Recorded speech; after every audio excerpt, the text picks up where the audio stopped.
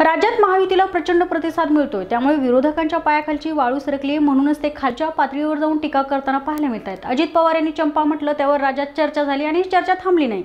तेच मनसेचे अध्यक्ष राज ठाकरे यांनी देखील चंपा म्हटला, पण राज ठाकरे यांनी दुसरं काहीतरी बोलण्याची आवश्यकता होती। माझी आई देखील मला लाडाने चंद्या म्हणते, तर सर्व विरोधक प्रेमापोटी चंपा म्हणतात। अशा शब्दात भाजप प्रदेशाध्यक्ष चंद्रकांत पाटील यांनी अजित पवार आणि राज ठाकरे यांच्यावर टीकेचा भडीमार केला आहे। माझ्या उमेदवारीवरून अनेक वेळा चर्चा झाली आहे, पण याच दरम्यान मला अजित पवार यांच्याकडून चंपा म्हटलं गेलं। त्यानंतर राज ठाकरे यांनी देखील तसेच म्हटले। यातून शरद पवार साहेब सांगतील त्याप्रमाणे ते बोलणार हेच पुन्हा एकदा सिद्ध झाल्याचं सांगत राज ठाकरे यांच्यावर पाटील यांनी निशाणा साधलाय। तसेच मनसे अध्यक्ष राज ठाकरे यांचा मागील कित्येक वर्षापासून परिचय आहे व ते चांगली व्यक्ती असल्याचं देखील त्यांनी सांगितलंय। तुमच्याकडे मुद्दाच कुठला उरला नाही आणि त्यामुळे तुम्ही एका अर्थाने प्रचाराची पातळी सोडून बोलतात।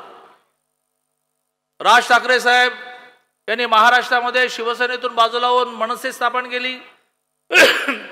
अतिशय चांगलं व्यक्तिमत्व आहे, अभ्यासू आहेत।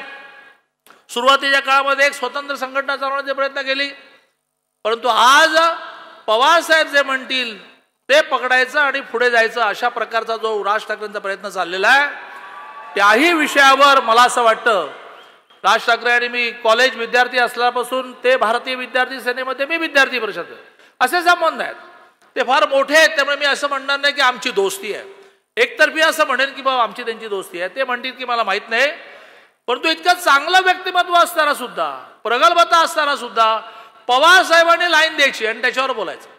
अजित पवारांनी मला चंपा म्हटलं, तर मग राज ठाकरेंनी काही नवीन म्हणावं ना।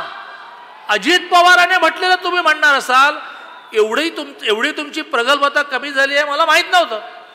आणि त्यामुळे मला असं वाटतं की विरोधकांनी आता एका अर्थाने घरी जाण्याची तयारी सुरू केलेली आहे।